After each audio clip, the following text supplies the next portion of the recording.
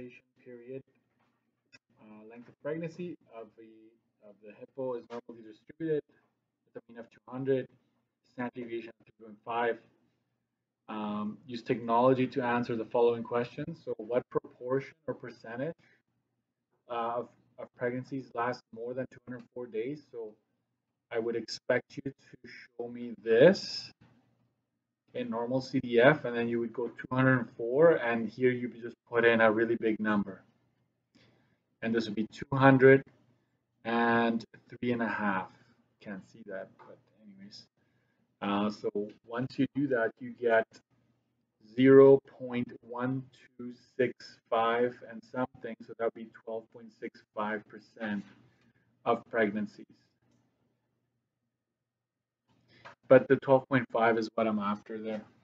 12.5%, 65%. Next, only 10% of hippo pregnancies last less than this many days. Okay. So the 10%, right, it would be over here. That's the assumption that the 10% goes there, because 10% lasts less than this amount. So inverse norm, you go 0.1, and then you go 200, 3.5, and that would be 195.51 days. We're talking days here, so it's okay to have it as a decimal. 1 mark so far for each. Only 20% of hippo pregnancies last longer than, a certain amount of days. So 20% would be over here, and so that means that this is 80. So I need to see the 80 inside of inverse norm, and it's inverse norm because we are given percentages. So this would be 0.8 and then 200, 3.5, and you get 202.95 days. And I give you 1 mark for having the 0.8 and 1 mark for actually coming up with the answer. So if you put 0.2 in here, I would still give you 1 mark for the fact that you used inverse norm. Okay, so inverse norm is what we're after here. So keep that in mind. Next, the middle 70% of hippo pregnancies last between this many days. So they're giving you basically the middle 70%. So we're going to figure out, right, this one and this one, like the two days, number of days that would have 70% in between. So we go inverse norm of, and this is what we covered yesterday, it's 100, right? You go 100 minus the 70 in the middle, that gives you 30%, and you split that in half, which gives you 15, right? So the 1 goes there, 15 goes there, and 15 goes there.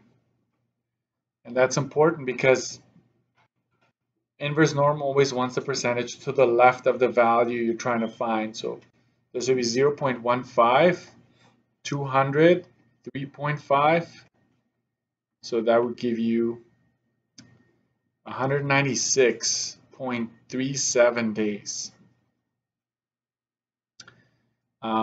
I will say this, you get a mark for coming up with the 15, and then another mark for coming up using inverse norm. And then you got to do another inverse norm where you're going to add 15 and 70 because 85% of pregnancies last less than this, right? So 0.85, that's another mark for that. 200, 3.5, and that would be 203.63 days. That's another mark for that. So we're going to change this one to 4 marks just to make it easier on us in terms of marks attributed. So 4 and 2, that's 6, 7, 8. So this page is worth 8 marks. So again, if you used inverse norm, I would give you 2 out of 4 if you did inverse norm twice. backside. Oh, yeah. You show me the decimal and the rounded? Yeah, then it's fine. Backside.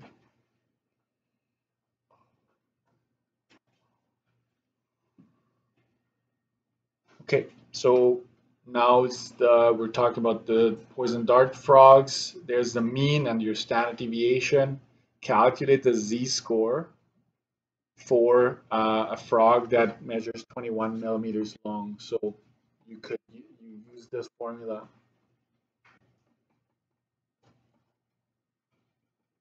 So that would be 21 minus 20 over 0.7. That's 1 over 0.7. That would give you 1.43, and it has no units. So I give you 1 mark for this, 1 mark for that, and then we'll give you another mark for the explanation, because it says explain what it means. A frog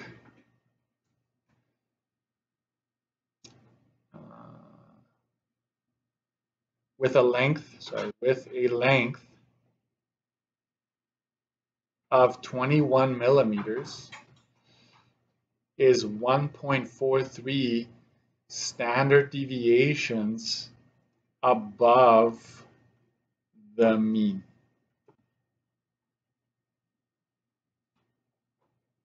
That's what it means.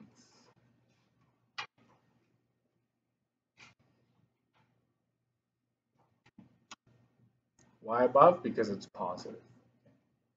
So I give you another mark for the explanation there. So we'll make this question worth 2 total, right? 1 and 1. What a different poison dart frog is this long? What percentage of frogs would we expect to be shorter? What percentage? So it's normal CDF. And just put in a really small number here. So minus 10,000 will do, and 20.47. And this is 20 and 0.7 like that. You get 0.749, and that's 74.9% of frogs.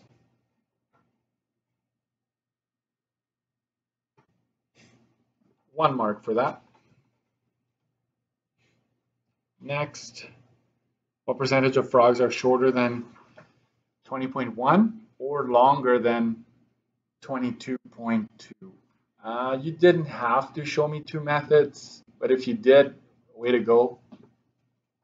What I basically would want you to do is this: imagine this is 20.1 and this is 22.2, not drawn to scale, but the question wants this and this.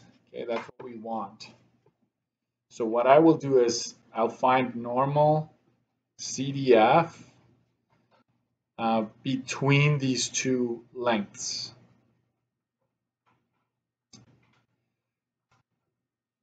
And that gives you 0.4424.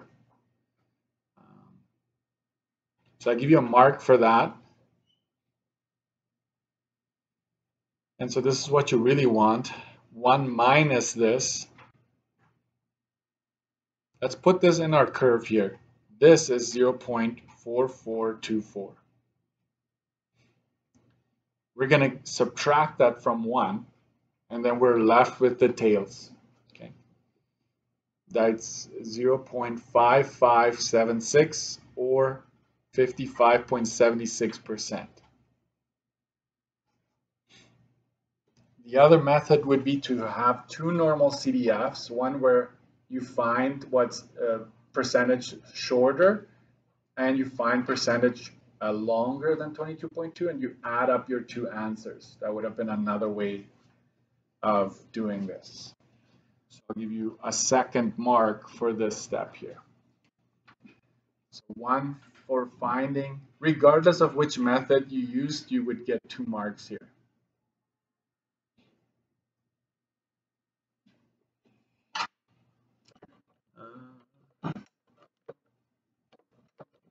But this is called indirect reasoning.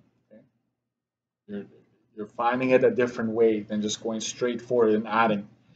Let's just do this. This is what that section would be. And the frogs that are shorter than that would be here, right? So this is the answer. We find in between, we take away those frogs, then we're left with everything else.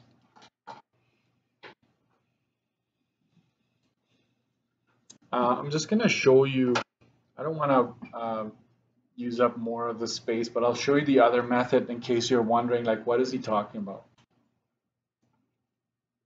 So look down here, the other method, like you do a normal CDF where you find frogs that are shorter than 20.1, and then you add normal CDF of frogs that are longer, right, than 22 points. So I go 22.2 to 10,000. And then if you add up these two answers, you still come up with the same final result. Okay? So if you do the work, if you work through this, you'll find that there are more ways often to come up with your final answer. D, if one would consider a population of 5,500 frogs, how many would be shorter than 20.1 millimeters or longer than 22.2 millimeters? So we're still talking about the same. So how many frogs? So we would use our answer here.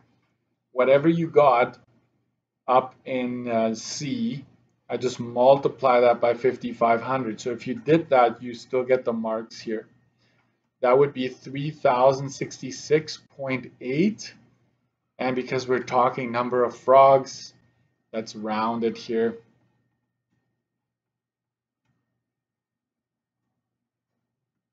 So I mark for that as well. And the last one, I realized you're probably not quite ready for that one yet. So I'm just going to make this a bonus. Okay? So write bonus next to this one.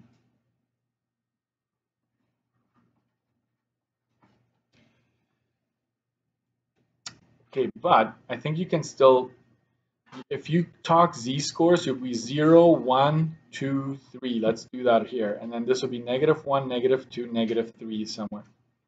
Okay, so a z-score of -1 goes with 33.5. -1 means you're to the left of the mean, right? So you're gonna find the -1 here, you're gonna put 33.5 right under it. And then a length of 38 has a z-score of 2. So right under the 2, you go 38. And make these lines, accentuate them a bit, like make sure you can see them. They should be equally spaced out. And you want to focus on this. Between that value and the other value, how many gaps do you have in between? You've got 3 gaps, right? That's where the key is, because we know that the width of each one of these gaps is what the standard deviation is. So this is how I find my standard deviation. Should I give you a simpler example first? If you were to look at the y-axis like this, and you see 5, 10, 15, you're like, oh yeah, that's a 5, I'm going up by 5, right? But that's fairly easy to see. In this case, I would go like this, write this one down. I go upper minus lower, and I divide it by the number of gaps. I'm going to do this again in your notes, but it doesn't hurt to have it here. So upper is 38, minus the lower number is 33.5. You subtract those and you divide it by 3. 3 gaps. That's what this is. 1, 2, 3. And so that gives you 4.5 over 3, which is 1.5, and we are in millimeters at this point. You get a bonus mark, +1, for getting that. And if you think about it, 33.5, if you go up by 1.5, you get to 38, right? So you could have kind of guessed it or estimated. So there we go, bonus for this one. So +1 if you got that. So what is this page out of? 1, 2, 3, 4. Oh, sorry, I gotta make sure here. 1, 2, 3, 4, 5, 6. So this backside is worth 6. 6 marks. And then the bonus, obviously, you could have 7 out of 6 if you get the bonus right. So let's add it all up. So 8 and 6 would be a total of 14. Make sure your name and last name is on there.